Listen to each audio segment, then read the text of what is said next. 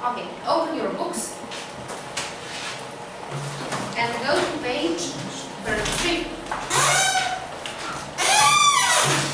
Open your books and go to page 33. We have exercise number 2.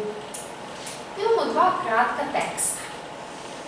Opisali su nam jednu žensku osobu, u pitanju je Selma, i u pitanju je jedna muška osoba, drug Emre.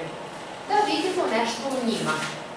Znači, u pitanju je treće lice jednine.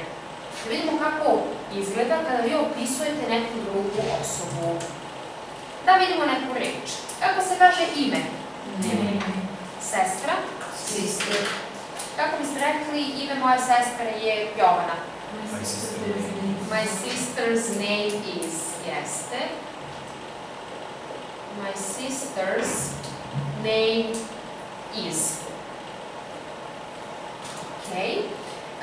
Kako se kaže bolnica? Hospital. Medicinska sestra? Nurse. Živeti? Live. Stan?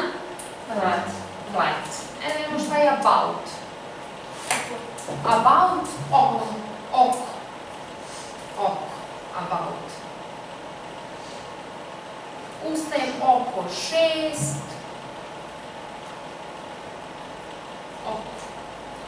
Šta znači ovo to? Takođe momak. Boyfriend. Imati. Prijatelj. Student. Engleski. Učitelj. Želeti.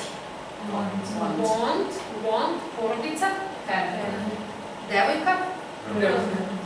I kada je neko nice, lep ili fin. Jeste. Sada ćemo da pročitamo, da prevedemo i da odgovorimo na pitanja. Znači, ovde vežbamo da opisujete neku treću osobu. He ili she. Opisivali ste sebe, sada vidimo kako izgleda neku treću osobu. Ajde vidimo. Who wants to read? Može. My sister. My sister's name is Selma. She is 26 years old and she is a nurse. She works in a big hospital in Ankara. She lives in a flat in Beytip, about 30 kilometers from Ankara. She lives with 2 friends. They are nurses too. She doesn't have a boyfriend, but she has a lot of friends. Ok. Ajdemo da vidimo